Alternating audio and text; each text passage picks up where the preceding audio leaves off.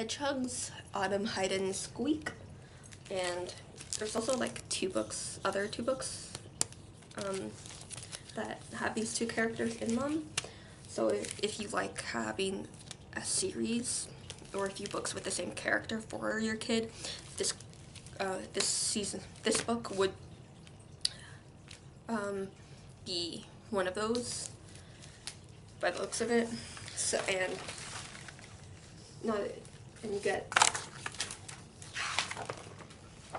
a few words per page, and it's just them going along on a walk, and they meet a bat and making a new friend kind of thing. So missing out by making that new friend and all that. So but like the illustrations are somewhat interesting, so it's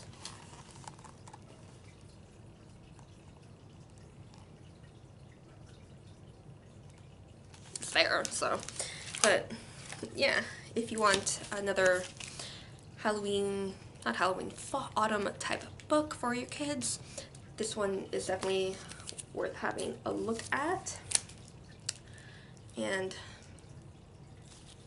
sharing the autumn season with a new friend. So Hedgehugs, Autumn, Hide and Squeak. Happy readings.